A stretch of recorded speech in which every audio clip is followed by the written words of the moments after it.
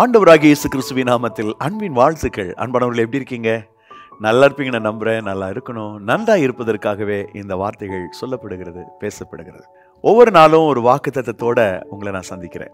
உங்களுக்கு இந்த வார்த்தைகளை நான் சொல்றதுக்கு முன்னாடி இந்த வார்த்தைகளை வாசிக்கும் போது, இந்த வார்த்தைகளுக்கான நிகழ்வுகள் எல்லாம் நான் பார்க்கும்போது எனக்கு உண்மையாகவே பரவசமாக இருக்கிறது. ஒருவேளை சிலர் நினைக்கலாம், என்ன ஒரு நாளைக்கு ஒரு வாக்குத்தத்தை எடுத்து பேசுறது என்ன இருக்குது அப்படின்னு நினைக்கலாம். உங்களுக்கு ஒன்று தெரியுமா? நமக்காக கொடுக்கப்பட்டது தான் அத்தனை வாக்குறுதிகளும். இதை நீங்க நம்பினீங்கன்னா இந்த வாக்குத்தத்தம் உங்களுக்கு சொந்தமாகும்.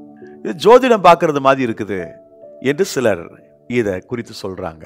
வாக்குத்தத்தங்களை சொல்வது, வாக்குத்தத்தங்களை வழங்குவது, இவைகளெல்லாம் தவறான ஒரு கண்ணோட்டத்தோடு பார்க்கலும் இருக்கிறது. அப்படிப்பட்ட கண்ணோட்டத்தோடு இதை ஒரு ஜோதிடத்தை போல நினைக்கிற மக்களும் இருக்கத்தான் செய்கிறார்கள். அது முற்றிலும் தவறானது. ஆனால் அதே சமயத்தில் வாக்குத்தத்தங்கள் அத்தனையும் ஆம் என்றும் ஆமீனிடம் இருக்கின்றன. இந்த வாக்குத்தத்தங்கள் ஒவ்வொன்றும் நிறைவேறுவதற்கு சில நிபந்தனைகளை கர்த்தர் வச்சிருக்கிறார், கண்டிஷன்ஸ் வச்சிருக்கிறார். இதை கவனித்து நாம் செயல்படும் போது இந்த பூமியில நாம் அவைகளை அனுபவிக்கின்றோம். வெறும் பொருளாதார ஆசீர்வாதத்தை மையப்படுத்தி நாம் அதை பார்க்க வேண்டிய அவசியம் இல்லை. ஒரே ஒரு முறைதான் இந்த உலகத்திலே மனிதர்களாக வாழ்கிறோம். அந்த ஒரு முறையும் தேவன் நமக்கு வச்சிருக்கிற ஆசீர்வாதங்களை அனுபவிச்சு அதை கண்டு அதிலே மகிழ்ந்து நாம செல்லணும். அவ்வளவுதான். அன்பானவர்களே, இந்த நாளில், இந்த அற்புதமான நாளில் ஆண்டவர் உங்களுக்கு ஒரு வாக்கை வைத்திருக்கிறார். அந்த வாக்குக்கு சில நிபந்தனைகள், ரெண்டே நிபந்தனை சொல்ல போறேன். இன்னைக்கு ரொம்ப சிம்பிளா பேச போறேன். பட் ஆனா இந்த வசனம், இந்த வார்த்தை யாரோ சிலருக்கு தேவைப்படுது. நீங்களா இருக்கலாம். அது உங்களுக்காக தான் கர்த்தர் பேசுறார். சிஸ்டர், பிரதர், உங்களுக்காக தான் கர்த்தர் பேசுறார். உங்க நிலைமை அவருக்கு தெரியும். அதனால உங்களுக்காக பேசுறதுக்கு என்னை இயக்குகிறார். நல்லா கவனிங்க. இந்த செய்தியின் ஊடாக உங்களுக்கு ஒரு அற்புதம் நடக்கும். நீங்க நம்பினா ஆமென் சொல்லுங்க, நம்பினா ஸ்தோத்திரம் சொல்லுங்க. நிச்சயமா ஒரு அற்புதத்தை கர்த்தர் செய்வார். இந்த நேரத்தில் உங்களுக்கு நான் சொல்லக்கூடிய வாக்கு 1 சாமுவேல் புத்தகம் 30ஆம் அதிகாரம் 8வது வாக்கு. தாவீது கர்த்தரை நோக்கி, நான் அந்த தண்டை பின்தொடர வேண்டுமா, அதை பிடிப்பேனா என்று கேட்டான். அதற்கு அவர், அதை பின்தொடர், அதை பிடித்து சகலத்தையும் திருப்பிக் கொள்வாய். வாக்குத்தத்தம் என்ன தெரியுமா? சகலத்தையும் திருப்பிக் கொள்வாய். அட பிரதர், இந்த வாக்குத்தத்தத்தை ரொம்ப நாளா நான் கேட்டுட்டு தான் இருக்கிறேன். ஒன்னும் திருப்ப முடியல. வச்ச நகையை அடகு வச்சது அப்படியே தான் இருக்கு. உதயம் திருப்ப முடியல, நகையே திருப்ப முடியல. பிறகு எங்க எனக்கு எல்லாத்தையும் திருப்புறது அப்படின்னு நீங்க சொல்லலாம். பல்வேறு நேரங்களிலே, சந்தர்ப்பங்களில் இந்த வாக்குத்தத்தங்கள் உங்களுடைய திருச்சபை போதகர்களும் கொடுக்கப்பட்டிருக்கலாம். ஆனா இந்த தாவீதுடைய லைஃப்ல இந்த வார்த்தை சொன்ன போது அதை பெற்றுக்கொள்வதற்கு அவன்கிட்ட என்ன இருந்தது, அவன் என்ன செய்தான் என்பதை நம்ம கவனிக்கணும். கர்த்தர் என்ன ப்ராமிஸ் பண்ணாரோ, என்ன வாக்கு பண்ணாரோ, அந்த வாக்கு அப்படியே இந்த மனிதனுடைய வாழ்க்கையில நிறைவேறியது. 1 சாமுவேல் 30:19 வாசிக்கிறேன். அவர்கள் கொள்ளையாடி கொண்டு போன எல்லாவற்றிலும், சிறியதிலும் பெரியதிலும், குமாரரிலும் குமாரத்திகளிலும் ஒன்றும் குறைபடாமல் எல்லாவற்றையும் தாவீது திருப்பிக் கொண்டான். எல்லாவற்றையும் தாவீது திருப்பிக் கொண்டான். ஒன்னையும் விடல. எல்லாம் அவனுக்கு வந்துருச்சு.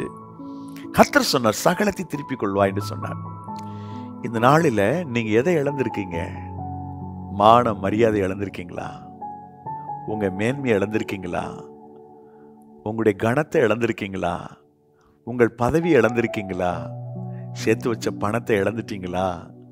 உங்க நகை மூழ்கி போச்சா? இழந்துட்டீங்களா? நிலத்தை விற்க வேண்டிய சூழ்நிலை வந்துருச்சா? வீடை விற்க வேண்டிய சூழ்நிலை வந்துருச்சா? அன்பானவர்களே, நான் உங்களுக்கு சொல்லுகிறேன், தேவனுடைய சித்தம் இல்லாம எதை நீங்க இழக்கல. ஒருவேளை பிசாசு அதை தந்திரமாக உங்க கையிலிருந்து பறிச்சிருந்தா, நான் உங்களுக்கு ஒரு நற்செய்தி சொல்கிறேன். இப்பொழுது பிசாசு தந்திரமா உங்க கையில இருந்து உங்களுக்குரிய ஆசீர்வாதங்களை, உங்களுக்குரிய நன்மைகளை பறிச்சிருந்தா, என்னால 100% உறுதியா சொல்ல முடியும், இந்த வார்த்தைகளை சரியா கவனிங்க. வேதவசனம் சொல்லுகிறபடி இருந்தா உங்க கையிலிருந்து சத்துரு தட்டி பறித்தவைகளை நீங்கள் திருப்பிக் கொள்வீர்கள். ஆண்டவர் நீங்கள் திருப்பிக் கொள்ளும்படி உதவி செய்வார். உங்க கையை விட்டு போன ஆசீர்வாதங்கள் நிறைய இருக்கலாம். நீ இழந்தவைகள் இருக்கலாம். எல்லாத்தையும் தொலைச்சிட்டேன், எல்லாம் போச்சுது அப்படின்னு சொல்லலாம். சத்துரு திருடியவைதான் அவன் அபகரித்துட்டான். ஆனா திரும்ப மறுபடியும் நீங்கள் அவைகளை திருப்பிக் கொள்வீர்கள். தாவீதுக்கு ஏற்கனவே இப்படிப்பட்ட ஒரு எக்ஸ்பீரியன்ஸ் வேறு விதமா இருந்துச்சு. ஒரு விஷயம், அவன் மந்தையை மேய்ச்சிட்டு இருக்கும்போது கரடியும் சிங்கமும் வந்து மந்தையிலிருந்து ஒரு ஆட்டை பிடிச்சிச்சு. தாவீது விடல, அவன் வேகமா போனான். பின்தொடர்ந்து போய் அந்த சிங்கத்தை, அந்த கரடியை அடித்து அவருடைய வாய்களுக்கு தன்னுடைய ஆட்டை மீட்டு கொண்டு வந்தான். அந்த கரடியையும் அந்த சிங்கத்தையும் விரட்டி போய் அதை அடிச்சு அதை கொன்னுட்டு அது வாயில் இருக்கக்கூடிய ஆடுகளை கொண்டு வந்து சேர்க்கிறான். பாருங்க, எவ்வளோ பெரிய ஒரு விஷயம் இல்லை? நம்மனா அப்பா நம்ம தலை தப்பிச்சது, நல்ல வேலை சிங்கம் நம்மளை பிடிக்கல ஆட்டை பிடிச்சது, நல்ல வேலை கரடி நம்மளை பிடிக்கல ஆட்டை பிடிச்சதுன்னு சந்தோஷப்பட்டு தோத்திரம் பண்ணியிருப்போம். ஆனா தாவீது அப்படி இல்லை. என் ஆடு நான் மந்தையை மேய்ச்சிட்டு இருக்கிறேன், என் எல்லைக்குள்ள இருக்கிற ஆடு எப்படி இந்த சிங்கம் கொண்டு போகலாம், கரடி கொண்டு போகலாம்? விரட்டி போனான், போய் அதை திருப்பி கொண்டு வந்துட்டான். திருப்பி கொண்டு வரக்கூடிய அந்த வரம், அந்த கிருபை இந்த தாவீதுக்கு அதிகம் உண்டு. அப்படித்தான் ஒரு முறை அந்நிய தேசத்துல சிக்லாக் என்ற இடத்துல போய் அந்த ராஜாவிட்ட அனுமதி பெற்று அந்த சிக்லாக்ல தங்கியிருக்கிறான். அந்த ஊர்ல தங்கியிருந்ததே மொத்தம் 1.5 வருஷம் தான், 1 வருஷம் 6 மாசம் தான். அந்த 1.5 வருஷத்துல ஒரு மிகப்பெரிய அளவுக்கு இழப்பு ஏற்படுகிறது.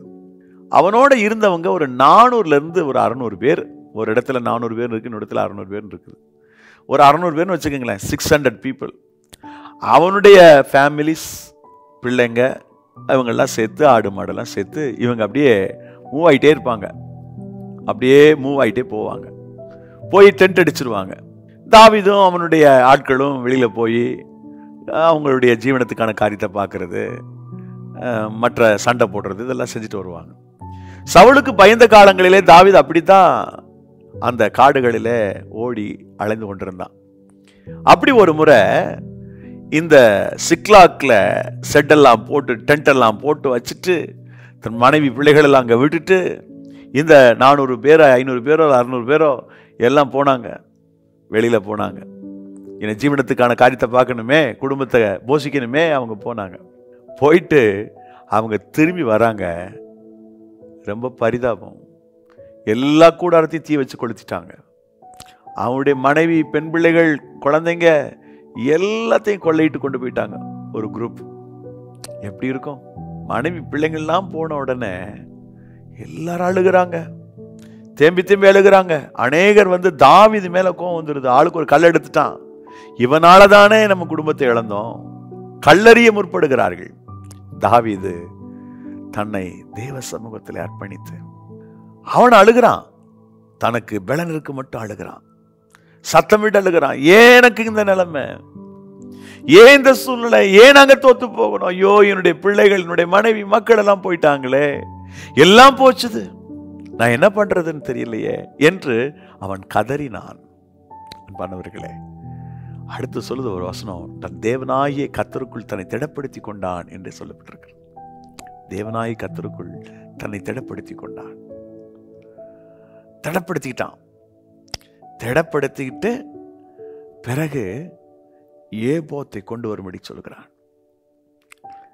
தேவ சமூகத்தை அவன் விரும்புறான். அதுதான் அவனுக்கு ஆறுதல். எல்லாம் போச்சு, அதுதான் ஆறுதல். அதுகிட்ட கேட்கிறான், ஏபோத்திட்ட விசாரிக்கிறான், நான் தொடருவேனா, அந்த தண்டை தொடருவேனா, அதை ஒப்பு கொடுப்பீங்களா, கொள்ளையிட்டு போனதெல்லாம் திருப்பிக்கு வேணான்னு கேட்கிறான். ஆண்டவர் சொல்றாரு, போ, திருப்பிக் கொள்வாய். இந்த இன்சிடென்ட்ல இருந்து இந்த 3 காரியத்தை மாத்திரம் உங்களுக்கு முன்னாடி நான் வைக்க விரும்புறேன். அவன் வந்து கேட்டு ஜெபம் பண்ணிட்டு ஆண்டவர் சொன்ன அந்த வார்த்தையின்படி அவன் காரியத்தை செஞ்ச பிறகு ஆண்டவர் சொல்றாரு, அந்த தேவனுடைய வார்த்தையை நம்பி அவன் புறப்பட்டு போனா அப்படியே சகலத்தை திருப்பி கொண்டு வந்தான் என்று வேதம் சொல்லுகிறது. 1 சாமுவேல் 30ஆம் அதிகாரம் 19ஆம் வசனத்தில் எல்லாத்தையும் திருப்பிட்டு வந்துட்டான். ஒன்னும் குறையில்லை, எல்லாம் வந்துருச்சு. அவனை அடிக்கணும், கல்லடிக்கணும் நினைச்சவன்லாம் வெட்கி தலைகுனியும்படி ஆயிடுச்சு. சரி, இப்போ முதலாவது தன் தேவனாகிய கர்த்தருக்குள் தன்னை திடப்படுத்திக் கொள்வது. நீங்க ஏதாவது இழந்துட்டீங்கன்னா கர்த்தருக்குள்ள உங்களை திடப்படுத்திக்கோங்க. ஆண்டவர் இருக்கிறார், அவர் இருக்கிறாரு, அதனால அவருக்குள்ள உங்களை திடப்படுத்தி அவர் பார்த்துப்பார் எல்லாத்தையும். நெருக்கடி தான், பிரச்சனை தான், போராட்டம் தான். COVID-19 அதிகமாக இருந்த காலங்களில் எனக்கு தெரிந்த ஒரு அருமையான தேவனுடைய மனிதர் மரித்து போனார். அவங்களுடைய தகப்பனும் அவருடைய மகனும் இணைந்து ஆண்டுடைய ஊழியத்தை செய்வாங்க. 1-2 முறை நம்முடைய ஊழியங்களை நம்முடைய சபைகளை அவங்க பேசியிருக்கிறாங்க, கர்த்தருடைய ஊழியத்தை செஞ்சிருக்கிறாங்க. COVID-19 காலங்களில் அவர் மரிச்சு போனதுனால அது துக்கத்தை விசாரிக்கணுமே. நீண்ட நாளைக்கு பிறகு அங்கே வீட்டுக்கு போனால் உள்ள ஜெபம் நடந்துகிட்டு இருக்குது. அந்த தகப்பன் இறந்த வீட்டில் மகன் ஜெபம் செய்து உபவாசித்து ஜெபிக்கிறாங்க. போயிட்டு அவங்களை நல விசாரிக்க நான் போனேன். எப்படி இருந்தாங்க, என்ன செஞ்சாங்க? அப்பா எல்லாம் சொல்லிட்டாங்க, நான் இனி தேவனுடைய ராஜ்யத்துக்கு போயிடுவேன், மற்ற காரியத்தை பாரு. COVID-19 அஃபெக்ட் ஆன அந்த தகப்பன் ஒரு சந்தர்ப்பத்திலே மரித்து போகிறார். அந்த சரீரத்தை கொடுக்க மாட்டாங்கல்ல COVID-19 வந்தா. ஆனால் ஆச்சரியம், சரீரத்தை கொடுத்துட்டாங்க. சர்ச் முறைப்படி கல்லறையில் அடக்கம் பண்ணியாச்சு. கொஞ்சம் நான் நினைக்கிறேன், வெரி நெக்ஸ்ட் டே நினைக்கிறேன், அவருடைய அந்த சகோதரருடைய மாமியார், ஒய்ஃபோட அம்மா, திடீரென்று அவர்கள் மரித்து போய் விடுகிறார்கள். எப்படி இருக்கும் பாருங்க. அப்பா இறந்துட்டாரு, இப்போ மாமி அவங்களே இறந்துட்டாங்க. அவங்கள கொண்டு போய் அடக்கம் பண்ணியாச்சு. அதே நாளுக்கு அடுத்த நாளோ அவருடைய மாமனாரும் மரித்து போகிறார். என்னால் கேட்டுட்டு அதை தாங்கிக்கவே முடியல. நான் சொன்னேன், பிரதர் எப்படி தாங்குனீங்க? அடுத்தடுத்த டெத்து. அவங்க அப்பா தான் இறந்துருக்கிறாரு. நான் துக்கம் விசாரிக்க போகும்போது ஒரே வீட்டில் 3 பேர் மரிச்சிட்டாங்க. 3 பேர் பெரியவங்க. என்னால் தாங்க முடியல. இந்த சகோதரன் நினைச்சு எனக்கு ஆச்சரியமா இருந்தது. எப்படி தான் கர்த்தரே பலப்படுத்தினார். தன் தேவனாகி கர்த்தருக்குள் தன்னை திடப்படுத்தி கொண்டான் தாவீது. நான் உயிர் நஷ்டமான ஒன்றும் செய்ய முடியாது, அவங்க பரலோகத்துக்கு போயிடுவாங்க. தேவ பிள்ளைகள், உங்க லைஃப்ல நிறைய விஷயத்தை இழந்திருக்கிறீங்க, ஆசீர்வாதத்தை இழந்திருக்கிறீங்க. நீங்க ரொம்ப கஷ்டப்பட்டு உருவாக்கி வச்சிருக்கிற அந்த கோட்டை மாதிரி இருந்த விஷயம் எல்லாம் சிதறி போச்சு, ஒன்றும் செய்ய முடியல. அப்படிப்பட்ட நிலையில, எல்லாவற்றையும் இழந்த நிலையில நீங்க இருக்கலாம். கர்த்தருக்குள் உங்களை திடப்படுத்துங்க. வேதம் சொல்லுது, கர்த்தருடைய நாமம் பலத்த துருகம், நீதிமான் அதற்குள் ஓடி சுகமாயிருப்பான்.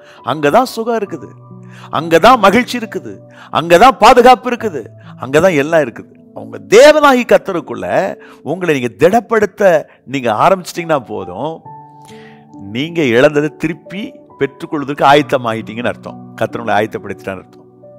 கர்த்தர் பார்த்துக்குவாருங்க. ஆபகுக் தீர்க்கதரிசி சொல்லுகிறான், ஆபகுக் 3ஆம் அதிகாரம் 17-18, அத்திமரம் துளிர்விடாமல் போனாலும், திராட்சை செடிகளில் பழம் உண்டாகாமற் போனாலும், ஒலிவ மரத்தின் பலனற்று போனாலும், வயல்கள் தானியத்தை விளைவியாமற் போனாலும், கிடையில் ஆட்டு மந்தைகள் முதலற்று போனாலும், தொழுவத்திலே மாடு இல்லாமற் போனாலும், நான் கர்த்தருக்குள் மகிழ்ச்சியாக இருப்பேன், என் ரட்சிப்பின் தேவனுக்குள் களி கூறுவேன். எதுவும் இல்லாம போகட்டும், நான் கர்த்தருக்குள் மகிழ்ச்சியா இருப்பேன், என் தேவனுக்குள்ள களி கூறுவேன். அத்திமரம் பலன் கொடுக்காம, ஒலிவ மரம் பலன் கொடுக்காம போகலாம், ஆட்டு மந்தை எல்லாம் இல்லாம போகலாம், நான் கவலைப்பட மாட்டேன்.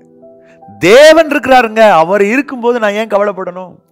தனக்கு இருந்த ஒரே பிள்ளை, ஒரே மகன், அந்த மகனை கொண்டு போய் சர்ச்சில் விட்டுட்டு இந்த அம்மா களி கூர்ந்து பாடுறா. 1 சாமுவேல் புத்தகம் 2ஆம் அதிகாரம் 1 வசனம், களி கூர்ந்து பாடுகிறாள். ரட்சிப்பின் தேவனுக்குள் களி கூறுவேன் என்று சொல்கிறார். என் அன்பு தேவ பிள்ளைகளே, இந்த நாளிலே ஆண்டவர் உங்களோடு பேசுகிறார். எத்தனை மனிதர் இந்த உலகத்துல இழப்புக்கு நடுவில் சோர்ந்து போறாங்க. நீங்க இழந்ததை திருப்பி எடுக்கணும்னா உங்கள் தேவனாய் கர்த்தருக்குள் திடப்படுத்துங்க. ஆபகுக் திடப்படுத்தி கொண்டது மாதிரி, இந்த அண்ணால் திடப்படுத்தி கொண்டது மாதிரி உங்களை திடப்படுத்திக் கொள்ளுங்கள். யோபு கூட செத்துக்கலாம். நிர்வாணியாய் வந்த நிர்வாணியை செல்வன், கர்த்தர் கொடுத்தார், கர்த்தர் எடுத்தார், கர்த்தருடைய நாமத்துக்கு ஸ்தோத்திரம். அந்த மனுஷன் கூட எதெல்லாம் இழந்தானோ அதெல்லாம் 2 மடங்கு திருப்பி எடுத்துட்டான். 2வது, இந்த ஏபோத்தை அவன் கேட்டான், ஏபோத்தை கொண்டு வரும்படி சொன்னான். இது தேவ சமூகத்தை நாடுவதை குறித்து நமக்கு சொல்கிறது. என் அன்பு சகோதர சகோதரிகளே, கர்த்தருடைய சமூகத்தை வாஞ்சிங்க. கர்த்தருடைய சமூகத்திற்கு நீங்கள் வாஞ்சியோடு போங்க. தேவனுடைய ஆலயத்தில் ஒரு பெரிய நன்மை இருக்கு. நாங்கள் தமிழக கிராமங்களில் சபைகளை ஸ்தாபிக்கின்ற பணிகளை செய்து வர்றோம். சபைகளை ஸ்தாபிக்கும் போது சின்ன சர்ச், ஒரு சின்ன செட்டாக தான் இருக்கும். குட்டி சர்ச்சாக இருந்தால் கூட, பெரிய சர்ச்சாக இருந்தால் கூட, அந்த சர்ச்சஸ் வெளியில், அந்த சர்ச்சுக்குள்ளே டெடிகேட் பண்ணுறதுக்கு முன்னாடி அந்த சர்ச்சுக்கு வெளியில் மறக்காமல் 84ஆம் சங்கீதத்தை நாங்கள் வாசிக்கிறது உண்டு. நான் பல சர்ச்சஸை டெடிகேட் பண்ணியிருக்கிறேன். எமிரேட்ஸில், சிங்கப்பூரில், இப்படி வெளி இடங்களிலேயும் கூட சர்ச் சின்ன ஒரு சென்டர் தான், ப்ரேயர் சென்டர். நாங்கள் மறக்காமல் அந்த சங்கீதத்தை வாசிக்கிறோம்.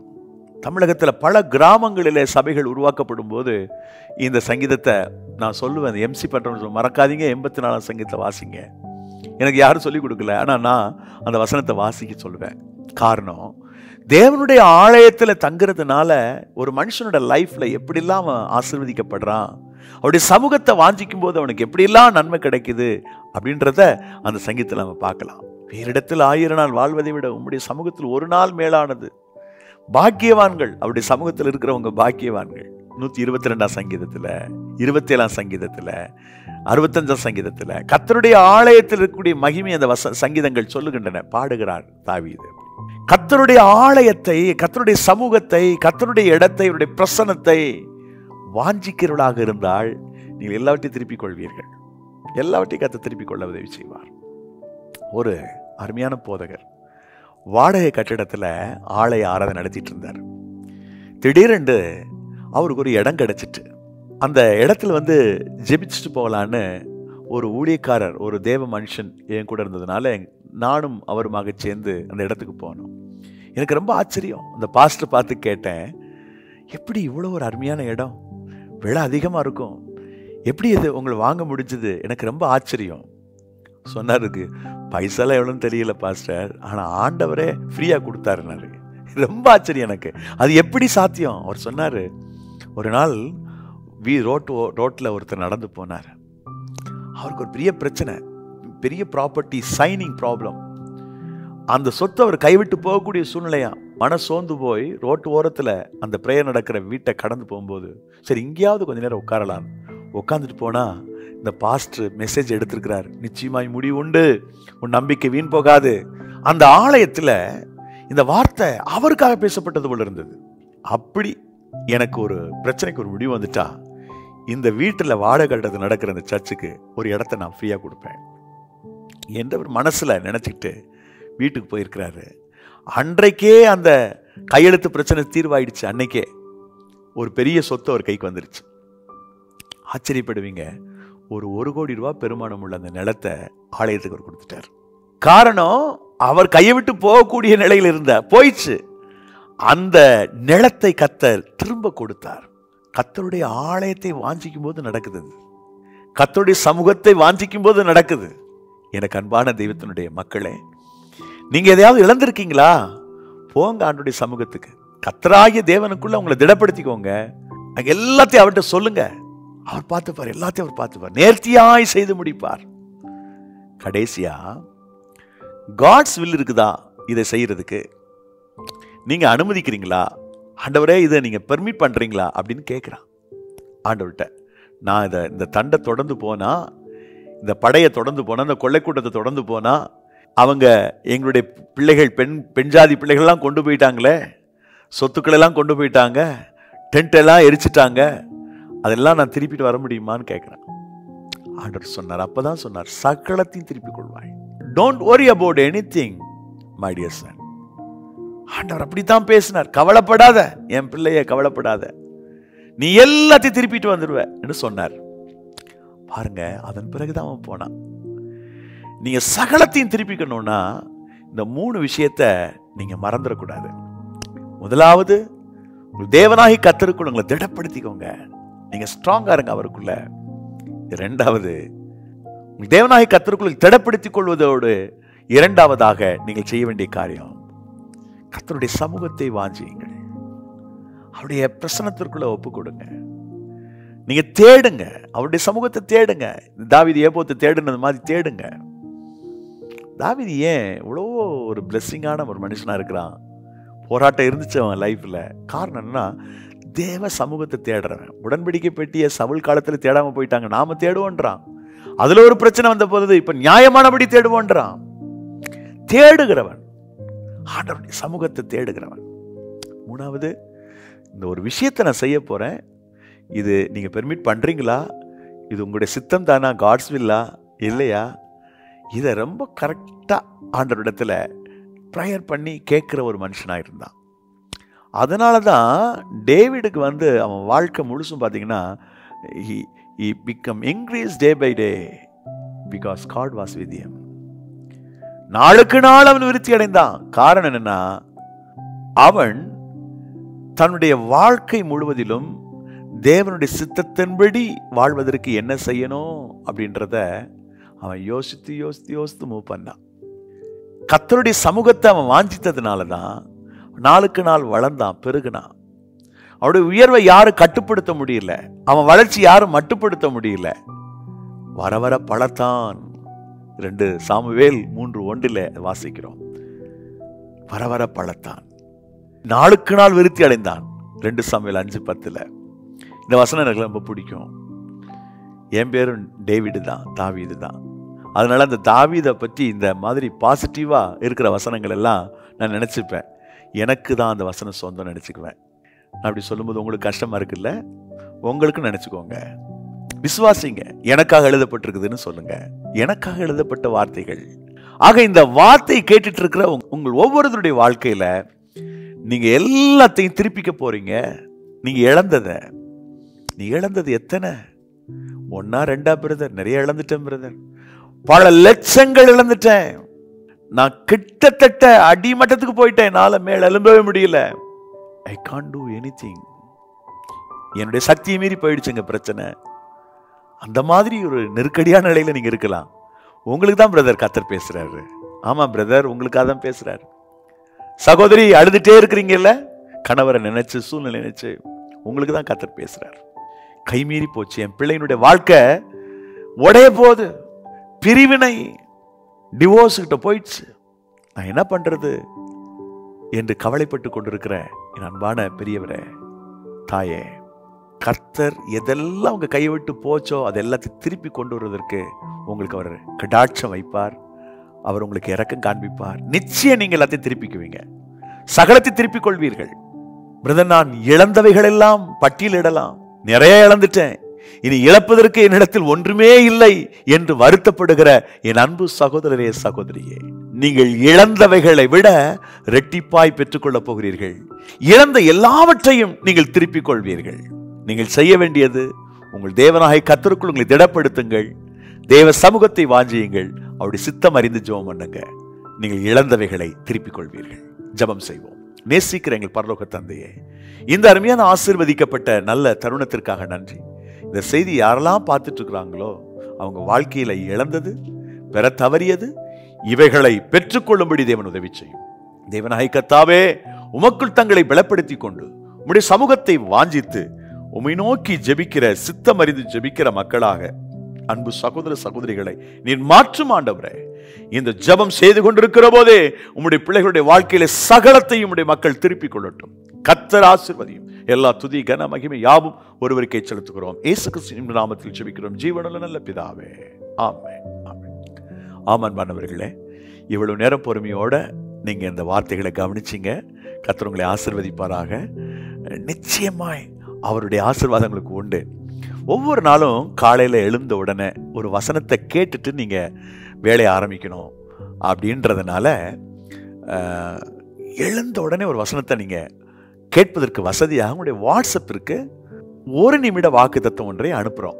உங்களுக்கு தேவை அப்படின்னு சொன்னா திரையில் தோன்றுகிற என்ன பாருங்க, 9600662466 என்ற எண்ணிற்கு வாக்குத்தத்தம் தேவைன்னு டெக்ஸ்ட் பண்ணுங்க. முடிந்தா உங்களுடைய பெயர் மற்றும் டிஸ்ட்ரிக்ட் பேரை குறிப்பிடுங்க. முழு முகவரியை அனுப்ப தேவையில்லை. ஆங்கிலத்தில் வேணும்னு சொல்றவங்களுக்கு 9943921251 என்ற எண்ணிற்கு நீட் ப்ராமிஸ் டெக்ஸ்ட் பண்ணிட்டு உங்களுடைய நேம் அண்ட் டிஸ்ட்ரிக்ட் நேமை இன்க்ளூட் பண்ணுங்க. இந்த வார்த்தைகள் உங்களுக்கு ரொம்ப ஆசீர்வாதமா இருக்கும். இந்த வசனம் மட்டும் கேட்டா போதுமா அப்படின்னா கண்டிப்பா இல்லை. நீங்க இண்டிவிஜுவலா பைபிளை நல்லா வாசிக்கணும். நீங்க அங்க வைக்கக்கூடிய சர்ச்சுக்கு ரெகுலரா போய் மெசேஜ் கேளுங்க. தொடர்ந்து வளர கர்த்தர் உதவி செய்வார். God bless you.